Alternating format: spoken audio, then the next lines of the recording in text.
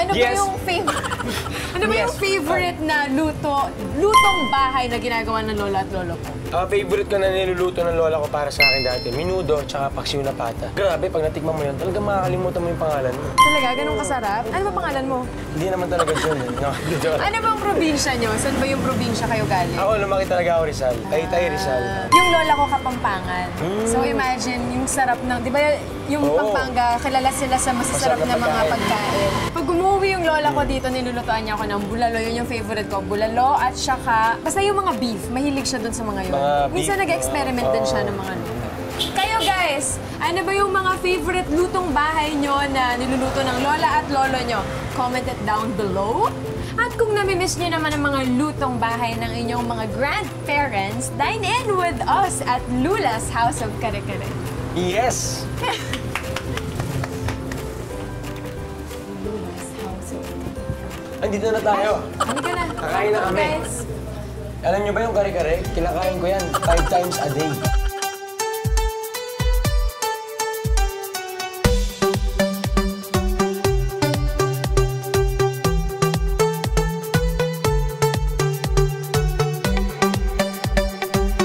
Luto ka ba? Ay, hindi ako nang niluluto. Pero mahilig ako kumain. Pero yung pagluluto, hindi ko talaga na-practice mula nung pagkabata. Nagda-diet ka ba? Kumakain ako ng mga, tamang pagkain pala. Pero hindi na yung susobra. For example, kung dati nag-extra rice ako, ngayon hindi na ako nag-extra rice. Rolling! Let's go! While waiting for our food, meron muna tayong pag-game. Parang siyang charades, pero instead of acting it out, isasayaw ni Jon. So yung category niya lang is food-related, tapos huhulaan ko kung ano yung sinasayaw mo. Bubunot ka muna dito. Sana baka muna ka mabunot, hotdog. Mahirap sayawin yun. Dahil alam naman namin magaling din sumayaw. Hindi naman. Nakakaya naman. Game! Okay, game! Wow! Ano yan? Hindi, nagano lang warm-up lang. Okay. Nag-tense ako eh. Okay, 5, 6, 7, 8. Pancakes. Scrambled egg. Pancake.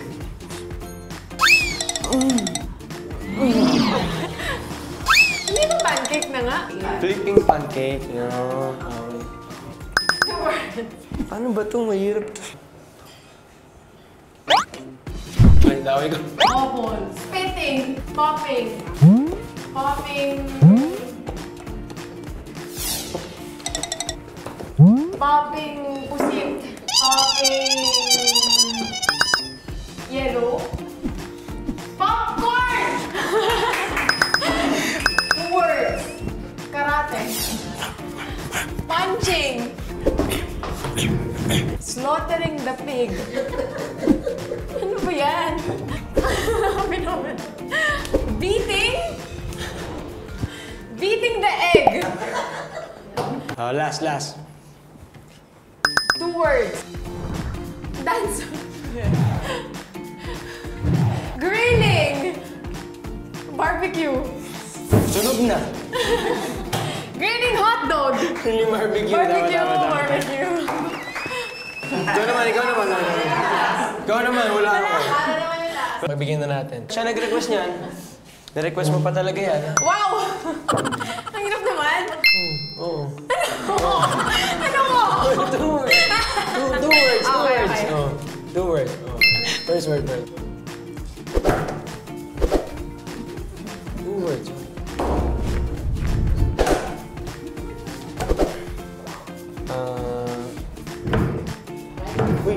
Wag. Second word muna. Bloated. Bonjing. Penguin. Kain nga eh! Pork. Pig. Pwede ba i-charades na lang to? First word. Second word. 3 syllables. Third syllable. Ano yun? Sa? Hinlalaki? English. Big. Mashed potato! No! Sinasadya akong hindi hulaan. Kasi gusto ko sumayaw siya ng sumayaw. Daya! Joke lang. Ito na. 1 word. Food. Oo. Nagalit. Napigon na. Food. Burger. Cake. Isa pa. Madali lang eh. Isa pa. Okay guys, ito na. Sizzling bagnet kare-kare. Yes. Kumakain Good ka ba for yan? you! Oo naman. Good for you kasi 3 piraso lang yung gulay. Oo nga, favorite Hindi ko ka yan. mahilig sa gulay. Hindi, favorite ko yan. Ano ka ba naman? Baka marinig nila. Isasalin na ba namin yung sauce? Salin na natin to, ha? Sige, go. Pag ginagano mo na yan bago isalin. Oo, para mas masarap. Uy, grabe, oh. Uy, may kaya si Gordon Ramsay sa akin ito. Oo.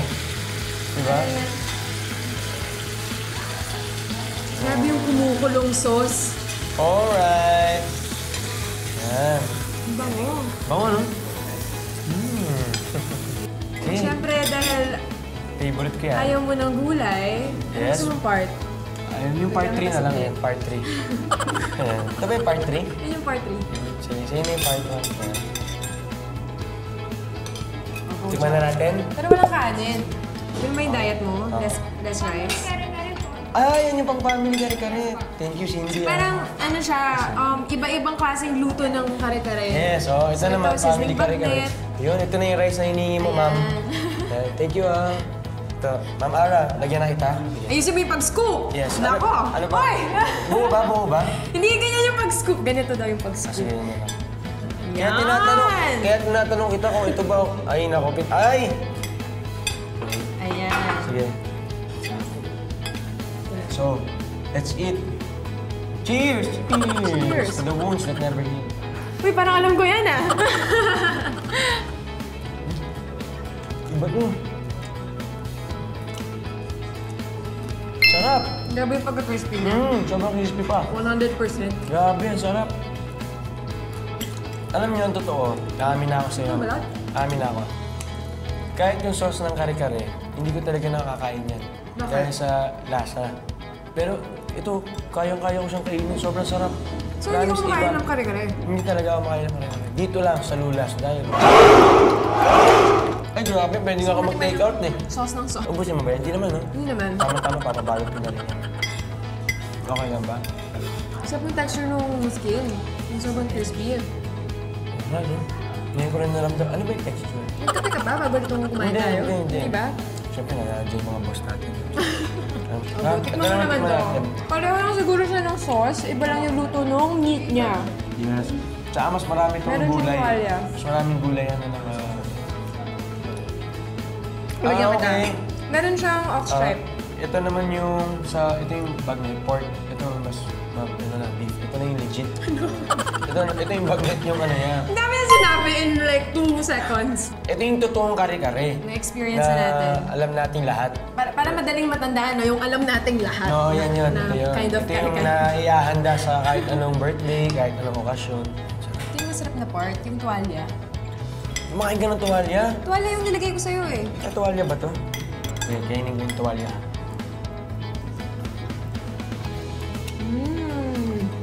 Ito yung pinakamasarap na tuwalyang nakain ko mula bata ako. Pwede pala fresh. lutuin yung tuwalya. Fresh. Ang fresh nung feeling nito. Maalat-alat na lasang-lasa mo yung peanut. Sige nga, try mo nga yung eggplant. Mamaya. Tignan natin kung masarap. Ay, mamaya. Gusto nilang Napagod ako. makita na kumakain ka ng gulay. Mamaya, napagod ako. Sobrang sarap na sizzling bagnet, promise. Hindi pwedeng walang kanin. Kaya nga, ba't hindi ka nagkakanin? Yan. Paano yung tamang pag-scoop? Sige, scoop mo pa ganon. Wala dito? Pag-inanin ko pa? Yan! Oo nga, no? Transfer mo na sa plate mo. Ganyan. Paano yung tamang pagbagsak ng kanin? Sige lang, Basta bagsak mo lang. ganun lang. Ah, Yan. kala ko pa ganun din. Okay. Yum-yum. Sarap. Ang lambot ng tuwalya niya. Ang fresh ng luto, pinusuan yung pagluluto dito. Sobra, no? Diba? Anyway guys, yung heirloom recipes daw ng Lulas have been with the family for 50 plus years. Imagine ganun katagal na yung recipe. Pinapapasa-pasa lang. Oh. Hanggang ngayon, yung pa rin yung pinangililapan nila. Tapos yung owners daw nito, galing vegan. So mostly yung mga food nila dito, influenced from vegan.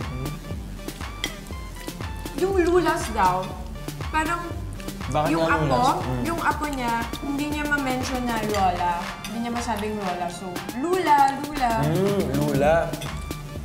Lulu? Hindi kasi Lula. Ganun yan. Alam mo, titake out ko rin yung gulay yung kakainin sa bahay. Kamusta naman yung Descendants of the Sun tasting niyo? Okay naman, yun. Masaya naman. Sobrang mabait ng kasama ko. Yung mga sundalo rin, nakakasama namin yun lagi. Nagtatanong-tanong na lang kami about sa, kunyari, paano yung tamang paghawak ng baril, tamang paglakad kung may hawak na baril, tamang pagpwesto pag nandyan yung kalaban. Puro ganun na lang. At good thing din dahil ang kasama namin ng mga sundalo, talagang sundalo. So, kaya natuturuan kami sa set. nakapag-shoot na ba kayo ng mga big scenes na like... Like nung kissing scene namin ni Dr. Kang, hindi pa. Ano ba? Kikiss ba kayo? Ay, hindi rin. Alam niyo ba dahil si Jon, na-meet ko siya nung college pa ako. Yes, 16 lang ako nun. 16 lang ako nun. 16 ka lang ba nun? Ilan? Hindi. Magka-age lang tayo eh. Nung college ako mga 18 siguro. Mga 20, mga ganun. Uso pa yung mga rave party nun, di ba? Pero hindi ako nagpa-party, nandun lang ako sa gilid. May 1.5 kami. Yes, kasi yung... nasiraan akong gulo. Kuha naman tong artista na to, oh. Nangungutang ng 1.5. Ayun nga pala, may camera nga pala. O yan. Marunong naman ako magbayad. Marami ka bang pinapakain? Hindi na ako. Namumulubit ang artista natin dito.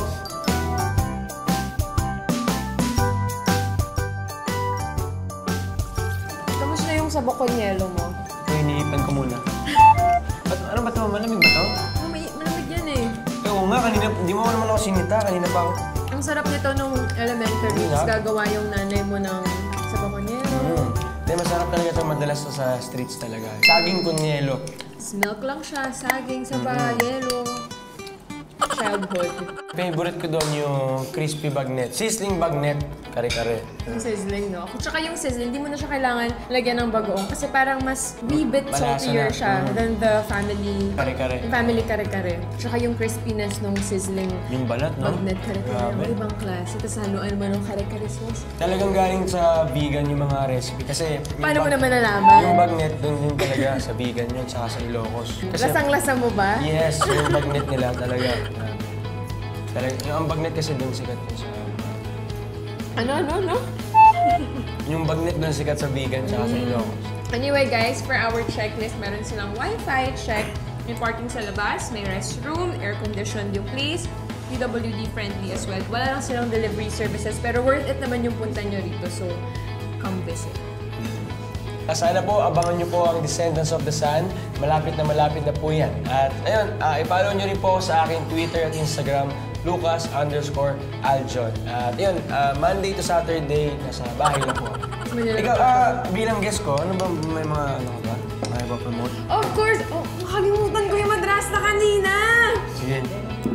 Guys, madrasta, manood po kayo Monday to Friday at 4:15 PM. Salamat naman sa pagsama sa akin dito sa Lula's House of Kare Kare. And thank you guys so much for watching. If you enjoyed this video, don't forget to hit the like button, subscribe if you haven't, and comment kayo kung may questions kayo or anything, violent reactions, para kayo. Sige, comment nyo dyan lahat. Binabasa ko yan lahat. And don't forget to follow us on Instagram at Taste _MNL. And follow my Instagram account as well at Arra San Agustin. That's double part. I'm Arra San Agustin. I'm Jon Lucas. Like, Manila! Don't forget to subscribe to GMA Network's YouTube channel. Also, you can ask me anything. Just don't forget to use the hashtag AskAraAnything and I will answer all your questions.